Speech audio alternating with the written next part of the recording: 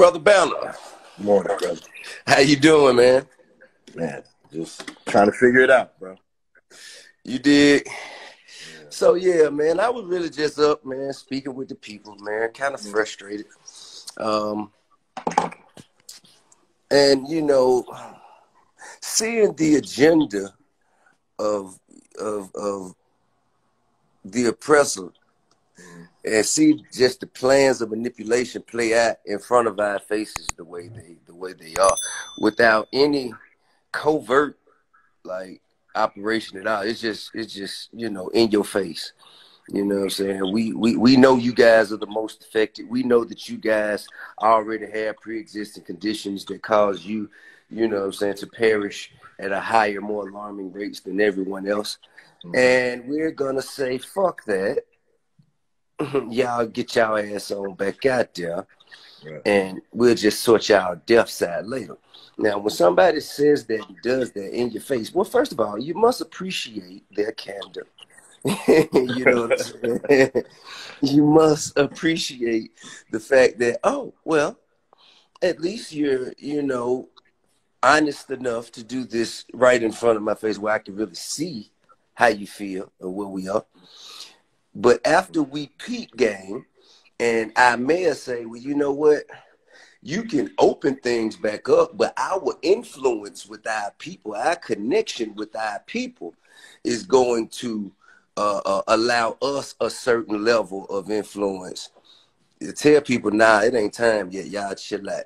And once we do that, and everyone else in the country who have, you know, fair and decent minds to think with, they agree with us. And now that they see that opening up of Georgia has backfired politically, and which negatively impacts their agenda. Now they're resorting to cheap tricks, fear, and intimidation, like, you know, sending the mayor and her family disrespectful, threatening messages on their cell phone, which is equivalent right now to burning a cross in front of somebody's house. You did. And you know, the first thing I just wanted to add, the first thing I feel everyone should know, that shit ain't gonna be accepted or tolerated, man, because she is the mayor, you know, and she has the authority to act on our behalf. We have entrusted her with that authority, and we gonna ride on her call. However, she our sister first. You know what I'm saying? And that's what y'all come with that bullshit about our sister, and well, it's gonna be out my hands at that point. But it'll be in somebody's hands. Yeah. Well, and I mean, I'm frustrated, man. I want you to speak, man. Talk some sense into me, man. Yeah, you know why me and you friends, bro. We help keep each other. We have a tendency to teeter. Yeah. But what I'll say, bro, I don't see any reason to talk any sense into you, because you damn right. And I think in so many cases, we're not mad, and that's part of the problem. Let's not talk about the fact that she the mayor. That's our sister. That's absolutely. You know, that's our mother, that's our auntie.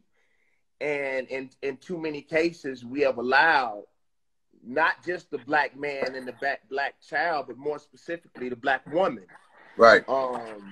To be the white man symbol, to do whatever they want to with, and we not going for that shit, right? And I like to thank you and salute you for getting up and shaking us all, you know, to remind us, because sometimes we see it so much on movies.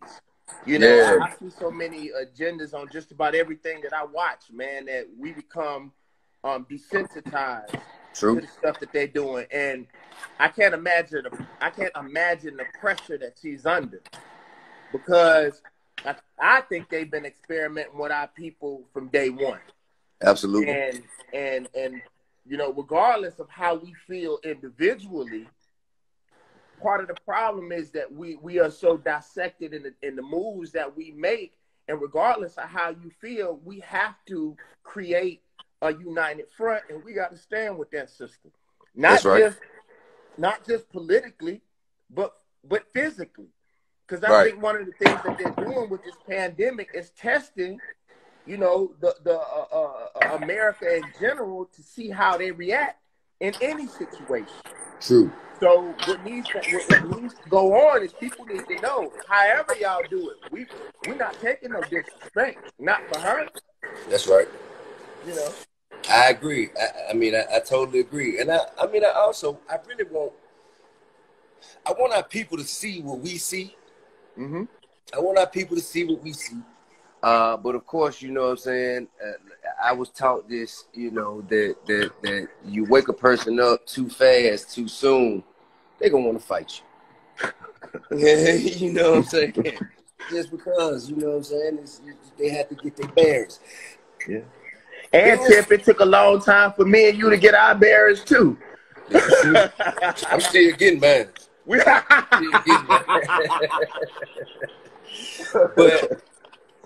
I think that it's imperative that we understand, man, that right now ain't the time to put our leisure and our comfort before the safety and health and wellness and of the greater good of others. Like, we got to consider the most vulnerable in this situation.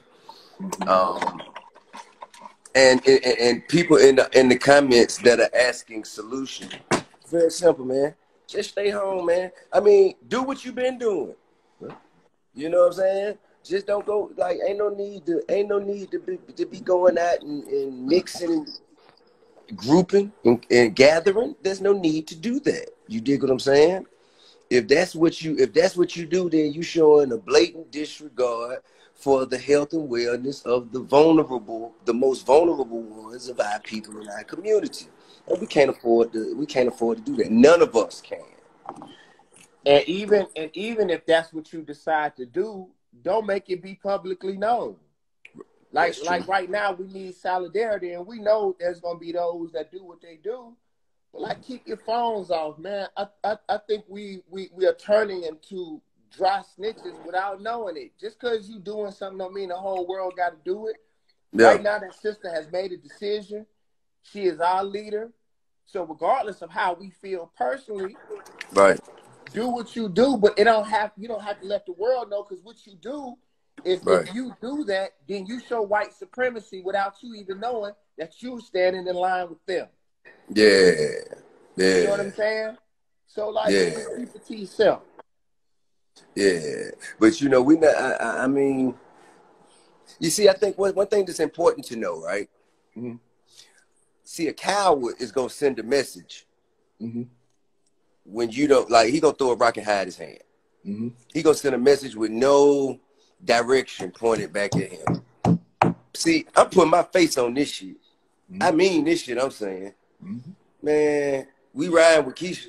So everything that we do, bro, we put our face on it. That's what I tell absolutely people. Every move that we make, everything that we say, we can't hide from being Tip and Bama. Everything that we do. You know, and I want people to know, after all this is over, we still gotta stand on it. That's right. Regardless, we gotta live with everything that we do and say. And just because you may not be in the position of light like we are, you got to stand on what you say too.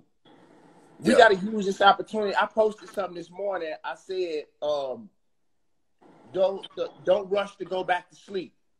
And what I mean by that is this pandemic has offered a lot of our people opportunity to see that it's some shit that ain't right. That's right. You know, that's real. And don't rush to go back to that same old shit, because we see that this shit is broken. That's right. So take your time. Like, this is an opportunity for us to rest, get our shit together, strategize and plan. Because you know we've been doing that. So it's, you know, as long as we can do that, as long as we can start figuring this shit out, man, and implement some stuff when this shit do open back up, that's what we need to do. Yeah, I think that makes a lot of sense, bro. And the one thing we can't afford to do is nothing. You know what I'm saying? We don't have the luxury of just sitting around and doing absolutely nothing. You dig? If you know, like for instance, some people have to, they don't have, the way they situation set up, they got to go to work every day. You know what I'm saying? They may be essential workers. They may be in a financial situation that doesn't allow them necessarily to sit tight like everybody else. And that's understandable.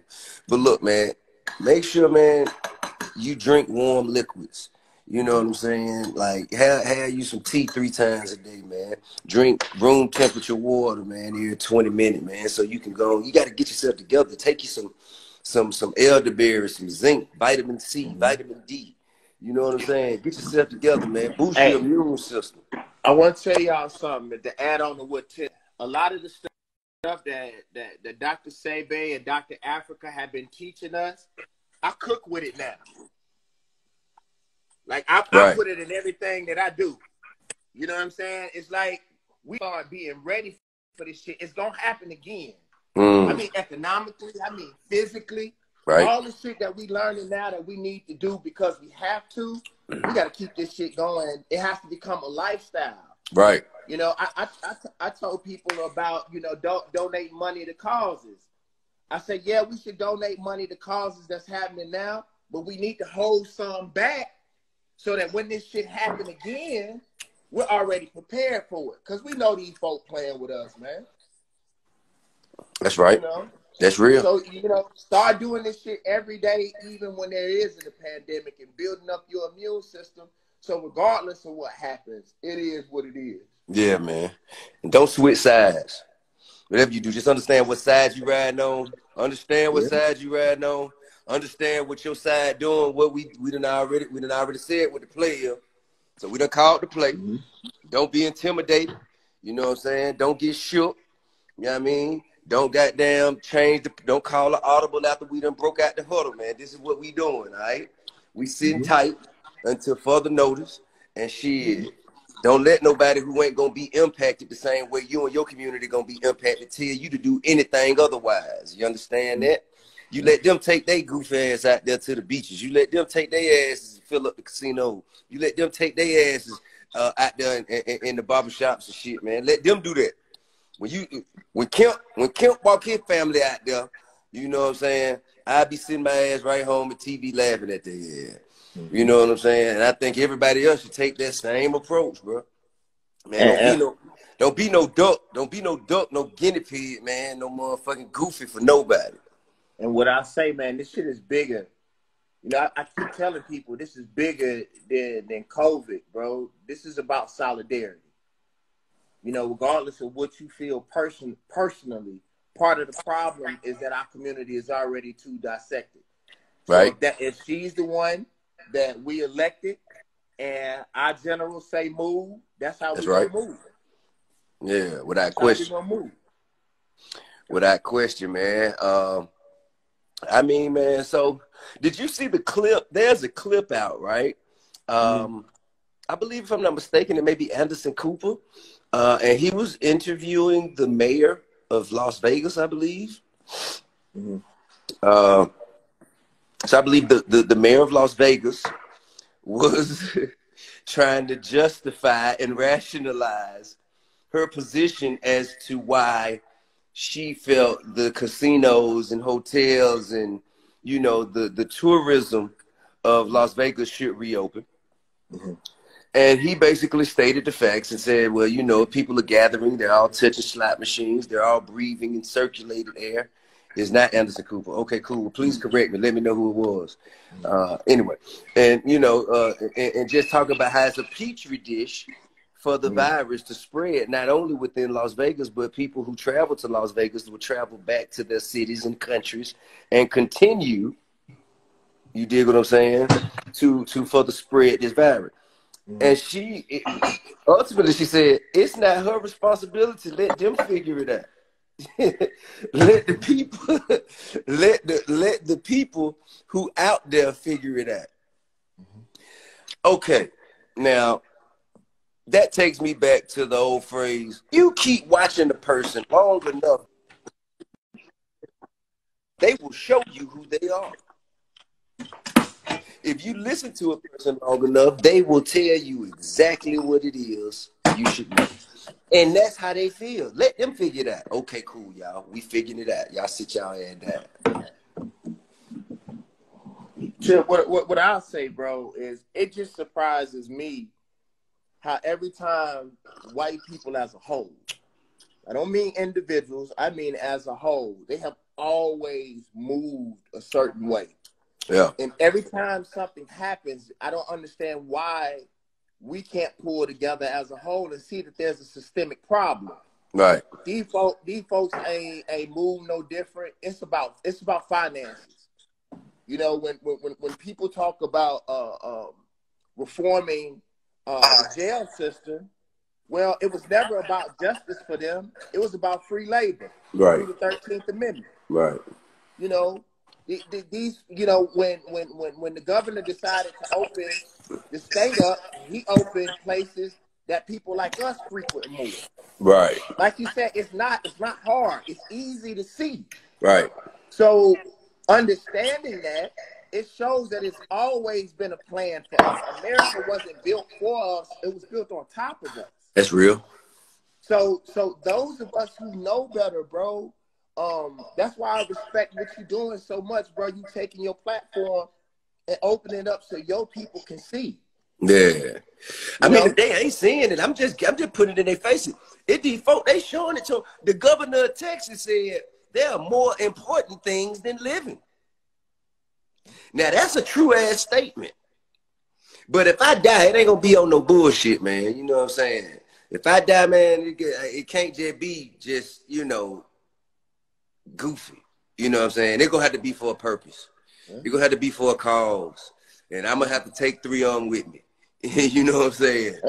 And the thing is, what I'm trying to get our people to see is we have to stop treating our lives the same way that they believe we have to stop treating our lives the way that they think the value of our lives are. Right. What I mean by that, man, is like, bro, for people to say, and I saw it in one of your comments, like, bro, when they open up the stuff that's important to them, then that's one thing. But when you outwardly see that they're experimenting with our people and they're experimenting with people that look like us, right, we have to move different. That's real. That's real. It's the Tuskegee experiment all over again. You know, and be clear with the Tuskegee experiment. What a lot of people don't know is that wasn't a side company. That was the United States government. Yes. So experimenting on our people. Yes. Yes. Yeah. And injected into people thought they were getting free health care. Yep. Okay. Poor people in Tuskegee, Alabama thought they were getting free health care from the government, the United States government. They gave them vaccines and injections that later gave them, was it syphilis, herpes? It was syphilis. It was syphilis. They gave them syphilis for generations and caused deformities in their bodies. You know what I'm saying? With no reparations now. Yep. And these are the same people that put smallpox in the plate of Native Americans. For the Trail of Tears. And that's why when people talk and say that we're conspiracy theorists, I then turn around and say, how is it a conspiracy theory when I can prove to you that it happened? That's right. I can give you actual facts. I don't deal in theories. That's right. You know, the only time that I talk in theory is when I see what can happen, when I can put together what has happened in the past and I can see what can happen in the future. And we don't seem to listen. I told somebody something, Tip, and I think it relates to you also, bro. I said, as much as our people talk about Jesus, right? When people do the same thing that Jesus did, we put him on the cross before our oppressors do. What you're doing now is Jesus' life. You're warning the people. Yeah. You're illuminating the people to what can happen to them if they move in the wrong way. And if people don't listen, then that's on them. You shall perish. And not just you. For a lack of you shall surely perish. You know what I'm saying? But not just you, bro. Your nana and your aunties and your uncles, and you know what I'm saying? Like, why in the fuck would you even put them at risk and in danger in that way? Over stuff that usually means nothing. You know, if you out here trying to make sure that your employees can eat or your employees got a job or something like that, I understand your hustle and your grind, but just to get back to something that means nothing in the first place is a problem, bro. Yeah.